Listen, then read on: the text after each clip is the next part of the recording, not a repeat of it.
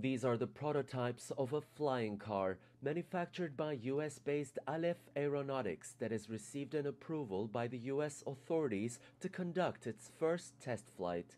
So first time something which is a traditional car, and on top of that an electric car, was allowed by US government through FAA, a vertical takeoff for the limited purposes. But that means that flying cars in the traditional sense are now recognized, at least by one government.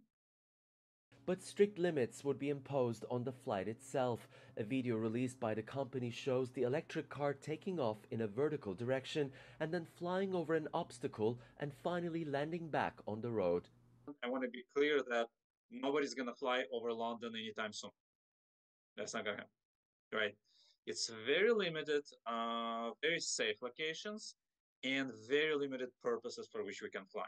The company's activities will be limited to research and development until they get full certification from the FAA. If everything goes as planned, Alef Aeronautics claimed their flying car could hit the market by late 2025 with a price tag of $300,000. In fact, they've recently announced having already received some 2,500 pre-orders for the vehicle. The so-called Model A is expected to have an aerial range of 177 kilometers, but it would first have to pass a long list of safety regulations. We're trying to make it safer than any helicopter or airplane which is flying today. Safer. And in some cases, even in some cars on the ground.